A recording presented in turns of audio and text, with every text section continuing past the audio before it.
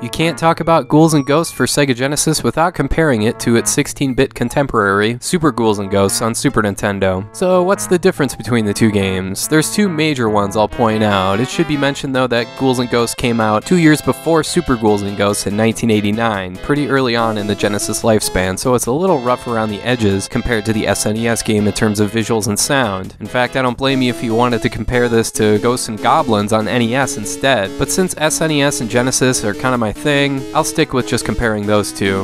The gameplay is as you'd expect with two big differences. Number one, you can throw your projectile up in addition to left and right. That might not sound like that big of a deal, but in a trial and error game like Ghouls and Ghosts, it is a major aspect that gives the game a completely different feel from the SNES game, to the point that the level design is decidedly different, which is of course a good thing, since it takes that extra mechanic into consideration and makes it feel very useful instead of just something different for the sake of being different from the SNES game. There's even a level here that almost feels like a vertically scrolling shooter, so that's pretty cool. The second major difference is that there's no double jump here like there is in Super Ghouls and Ghosts, so yeah, another reason why vertically shooting is a good idea here, because at least you can clear a little more real estate to allow jumps to be a bit easier. But yeah, other than those two differences, the gameplay is about what you'd expect. You still have to beat the game twice, sadly, and you still have to use a special weapon to defeat the final boss. Bummer. The most frustrating thing it has in common with the SNES game is how freaking hard the very first level is. The key is to just keep moving. If you stop for a second to take out an enemy, or if you dare turn around, you'll be swamped with enemies in no time flat.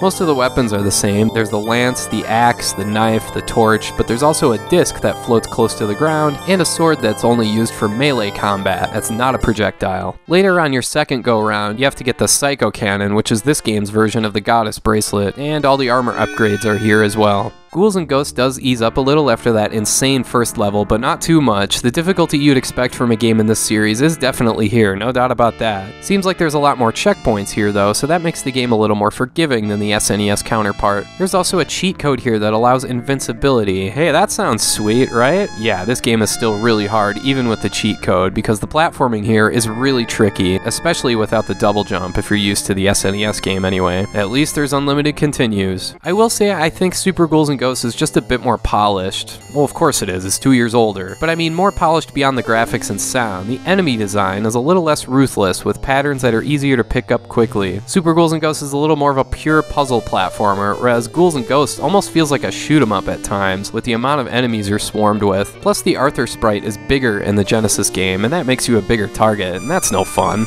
But hey, that's definitely not a bad thing. Ghouls and Ghosts is definitely worth playing today. It's a really tough challenge with a lot of trial and error, and damn, that first level is so hard. But it's certainly one of the better Genesis games I can remember playing, which is pretty damn cool considering it's an arcade port from 1989. So yeah, if you liked Ghosts and Goblins or Super Ghouls and Ghosts, the Genesis edition of Ghouls and Ghosts does not disappoint. It's a tough but fair challenge that lives up to what you'd expect from the series.